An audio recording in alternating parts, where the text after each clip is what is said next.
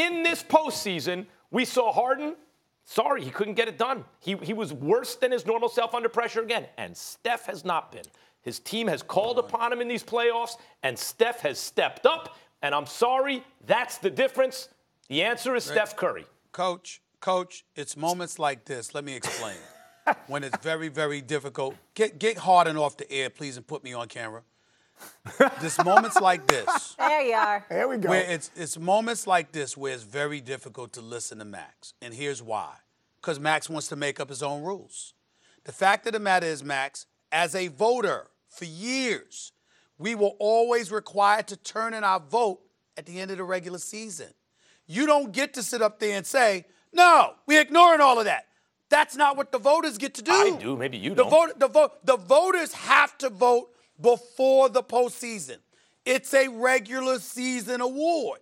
Now, if you were making this argument based on regular season, then I'm all ears. The problem is you want to ignore the regular season because the postseason matters and just ignore the stipulations that all the voters have to capitulate to.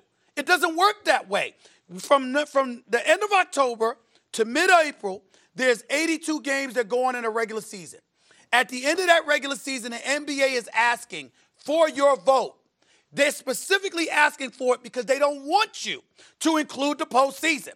So if we go to the regular season and we look at Harden and we look at, I'm just telling you what they did for years. I haven't had to do that in the last couple of years, so I don't know what they're doing now. But for years, that's what they did. I'm saying that's not what our question is. But go ahead. What I'm saying, who deserves first team more? Yeah. But what I'm saying is the first team is based on the regular season.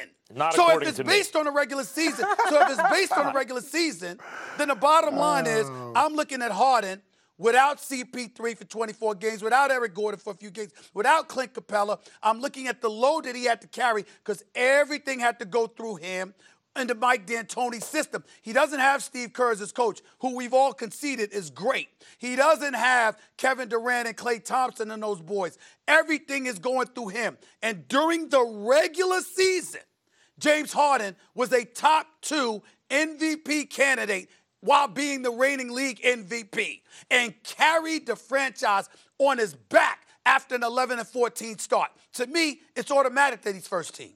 Am I the deciding vote? Yeah. I got something to decide vote. Tiebreaker. Get Max, it, Coach. you're right here. Stephen A., you're in a box over there. Stephen A., you are 100% correct. And here's the reason. Let's face it.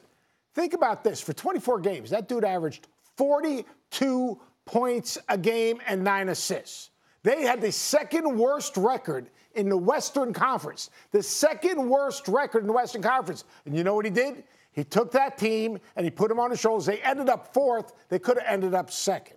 If you think about what he's been able to do, his ability to make plays, 32 consecutive 30-point games. He took a whole franchise without Capella at times, without Paul at times, put him on his shoulders and basically kept them relevant. What he was able to do, and everyone talks about, he doesn't guard, but he does steal the ball.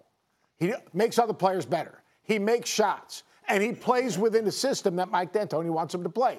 His productivity and his ability to take a team and win with an under-talented, depleted team for that extended period of time. And then on the other hand, Steph Curry missed 13 games. He missed 13 games. So, Steph Curry's 13 games, obviously James Harden's ability to produce at the very highest level when that team was the second worst team in the West. Right. The conversation. This is a weakness of the NBA's awards because people make it a regular season award. If you went to the kids right now arguing in the schoolyard at PS 41, you said who should be all NBA. Everyone knows what that really means. You're talking about who the best is at their position that year. But if you limit it just to the regular season and ignore a 2-month-long playoff season, that is much more high leverage, much more important games. Just pretend it doesn't exist, or else you go right to a Finals MVP, right? In this one series, doesn't get to the playoffs without James Harden doing what he's doing. We all agree with you. That's not the point. What you're doing now is saying penalize Steph for having better teammates. It's not Steph's fault, or that he has better teammates than Harden. I do know this about Harden. I know that, and it gives me no pleasure to say it, I know when they've needed him most, even recently, he's dribbling the ball out of bounds. He's missing a three and complaining to the ref, looking for a call. I mean, that's what's happening. But that's not choking. He's made bad play. The whole idea, the word choke is repulsive because you're talking about a guy that's playing.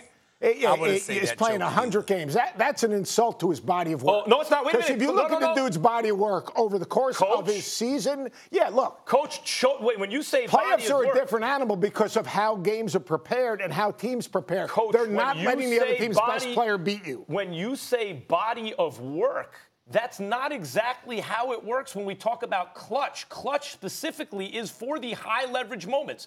And in Harden's case, consistently, the higher the leverage moment, the worse he plays. Because he's playing against different teams that's total focus, especially the way they play. Mm-hmm. Total focus is to take him and disrupt him. How's Kawhi double him? Well, Kawhi's doing it differently. Yeah, no, wait a second. They pay a lot of attention to Kawhi. Can I say one thing real quick? Score, right? Yeah, well, they play Max, can I say one thing hold on, Coach. Max, let me say one thing to you real quick. Mm-hmm. You know what you really, really should have a problem with? That award ceremony that I brought up, that to me, I'm just appalled by it, that they would ignore the fans that way. Let me be very, very clear, Max.